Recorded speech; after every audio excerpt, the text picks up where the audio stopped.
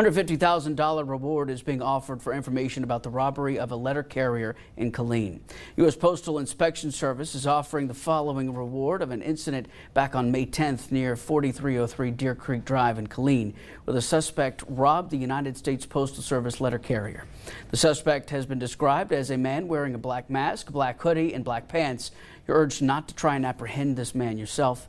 If you have any information about this incident, you can contact the U.S. Postal Inspection Service at 1-877-876-2455.